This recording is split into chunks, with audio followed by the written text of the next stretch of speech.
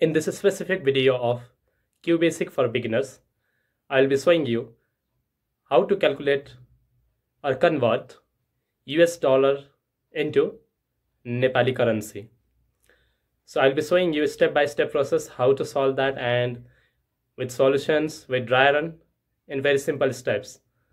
If you haven't watched the previous videos of this playlist, you can watch that and understand basic programs in very easiest way. Let's go to the computer screen and let's solve this problem.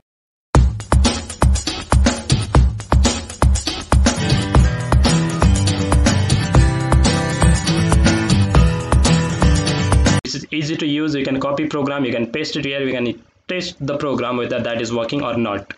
If you want to download this, you can watch my previous video and you can download and use by yourself. Now program is WAP, means write a program to convert US dollar in Nepali currency. So what is the requirement? The requirement is US dollar. We have to take input for US dollar and we have to convert that US dollar into how much Nepali currency. So we have to know that the value for exchange. So as you can see here to Google, for this date, 1 rupees US dollar is equivalent to 116.97 Nepali currency. So let me go in this program. So first of all, I will write here CLS to clear the data of output screen, and then I will write here input and enter US dollar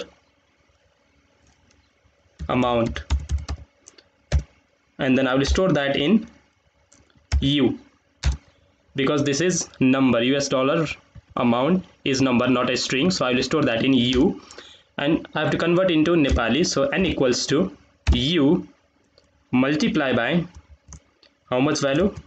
116.97, 116.97, and then print Nepali currency is, then I will print N, and then end of the program. Let's run the program and test whether it is working or not. First of all, I will enter 1 US dollar, that is equivalent to 116.97, and then we'll test with a different number. We are multiplying this here because 1 US dollar is equals to 116.97, so this is greater number, so we have to multiply with U. Let me enter 1 only. So Nepali currency is 116.97. This is correct answer. Let's enter the different number and let's test that. So 10 US dollar is equivalent to 1169.7 Nepali currency. So this is the formula to calculate that. It's simple. If you understand this concept, please click on the like button, click on the subscribe button, and share with your friends. Have a good day.